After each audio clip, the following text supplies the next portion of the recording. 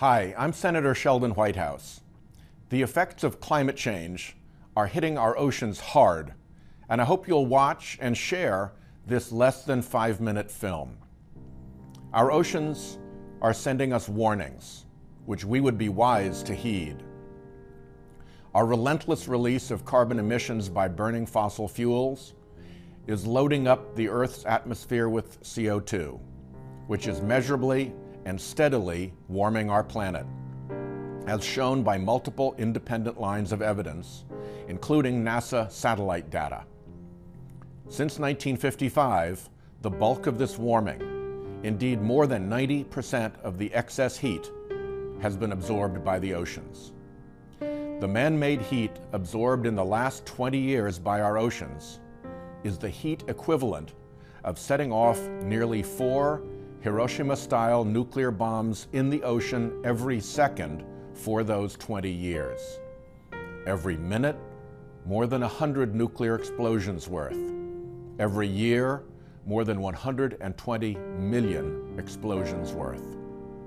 This is driving up ocean temperatures at a rate unseen in human history, affecting everything from tropical coral reefs, bleaching and dying in warming tropical seas, to Rhode Island's own Narragansett Bay, where nearly 4 degrees increase in winter water surface temperatures has helped crash our winter flounder fishery. The law of thermal expansion means seas will also rise as they warm. And here, at Naval Station Newport, the tide gauge is measuring a steady and accelerating rise in sea level, up 10 inches already since the 1930s. Sea level rise now brings storm tide flooding into our streets, even with storms that aren't direct hits.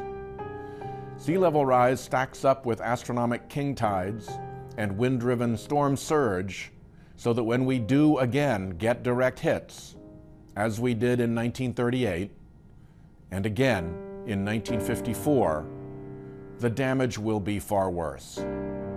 Rhode Island's Coastal Resources Management Council is predicting more than 9 feet of sea level rise in this century along our shores.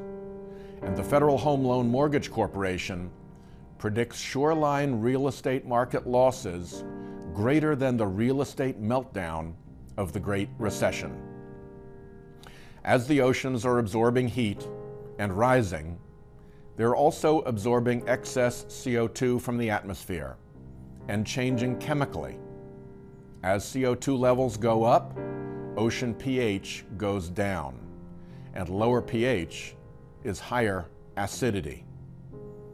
As our oceans acidify, the areas in red become places where the exposed shells of shellfish are likely to dissolve in acidified seas. The pteropod, a free-swimming snail that is a foundation species in the Pacific Ocean's food chain, is already showing severe shell damage in more than half the pteropods scientists sampled off America's northwest coast. Acidification will affect Rhode Island's quahoggers and our aquaculture industry as it worsens. And things can crash fast and hard in the oceans. We measure ocean warming with thermometers, sea level rise with yardsticks essentially, and acidification with simple pH tests.